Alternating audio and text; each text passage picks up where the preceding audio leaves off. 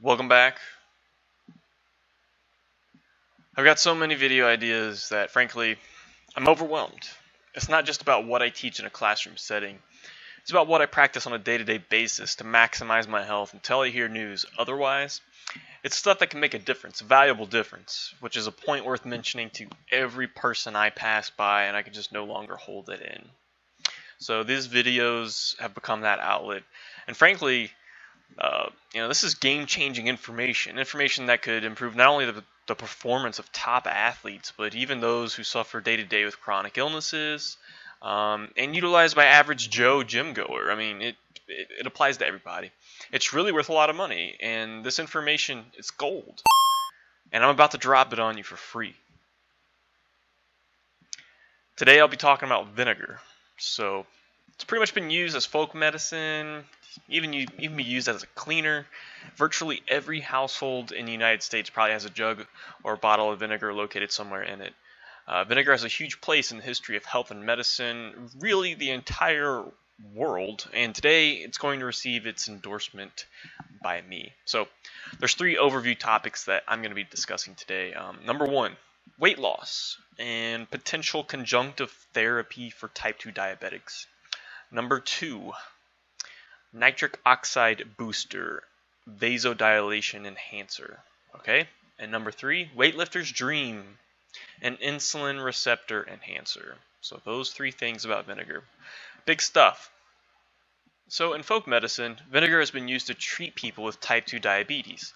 Type 2 diabetes, or insulin-resistant diabetes, is a disease whose symptom is the body's inability to recognize insulin, which is used to get glucose into cells as energy.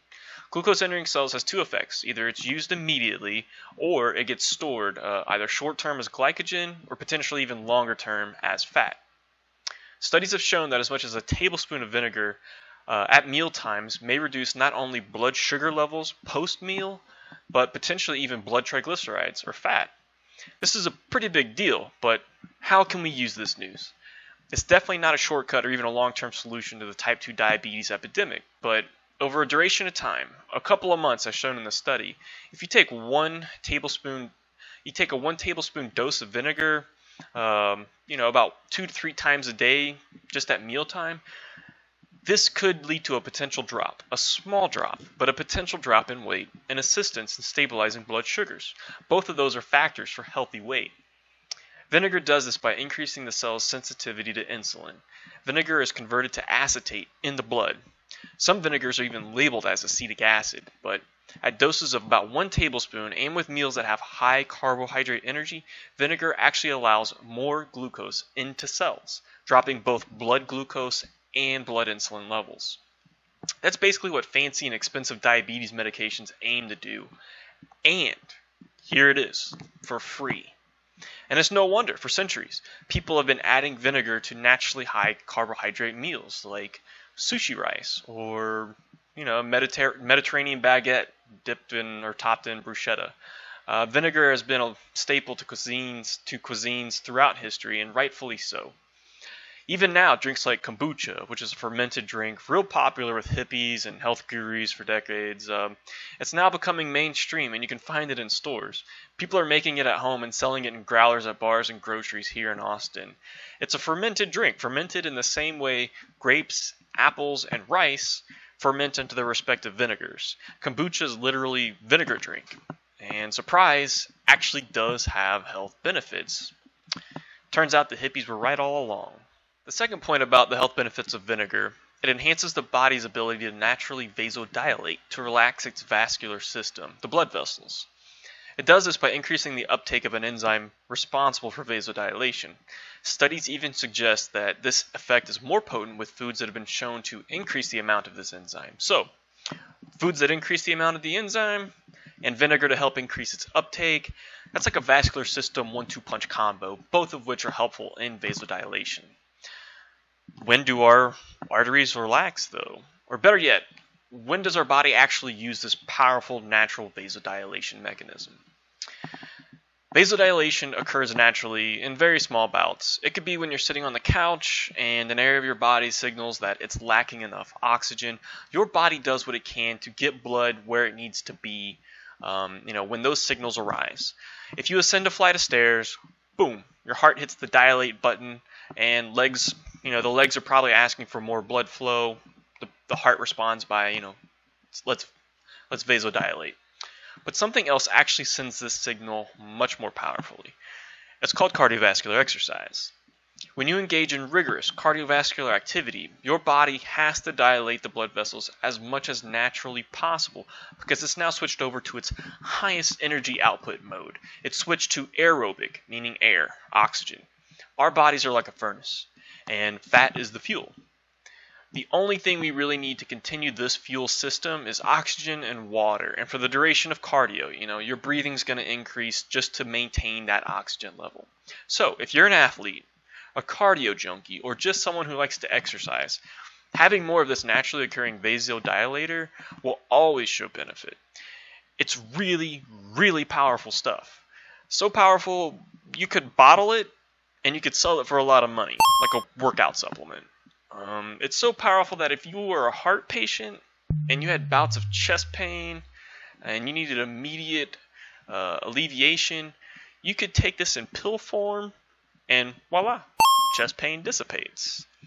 It's so powerful that if you were a professional athlete trying to set a record, this might be the natural boost you need to do so. Finally, if all that wasn't worth enough, here's something for the weightlifters out there. I was recently watching a video of one of the big heavyweight bodybuilders on YouTube. The dude's channel might be the most popular one out there, and he's made a name for himself, especially in the pro scene. But he was talking about all the supplements, legal and illegal, that one would take to become as big as possible. Without going into that laundry list, I will point out something that he said that was a big deal. He said that bodybuilders, when strolling through the black market stuff, will actually find and take injectable insulin. That's the same insulin that type 1 diabetics have to take, and that type 2 diabetics, after years of being a type 2 diabetic, are sometimes advised by a doctor to take. It's the same thing that our pancreases make, except more of it. As a bodybuilder, your goal is to maximize your glucose-based energy system. All weightlifting is anaerobic, non-cardio, and it utilizes carbohydrate energy, glucose, which is converted into glycogen, the primary source of muscle energy. At some point, you can only put so many carbs into the body, and your pancreas can only produce so much insulin. But if you pay a bunch of money and take illegal outside insulin, you can get more energy into cells, which means you get to lift more. What you could do, though, is take something that naturally increases your cell sensitivity to your body's own insulin, which could potentially be just as effective. Let me be clear on this. Some bodybuilders pay a hefty price, illegally, for outside insulin, risk the health effects of injecting and having excess insulin in their body, and I'm here to tell you that the same effect could be produced for just pennies and naturally with a 1 tablespoon dose of apple cider vinegar as a pre-workout supplement. Boom! Alright, hit subscribe. Tell a friend because we got a lot to cover here. Keep on watching.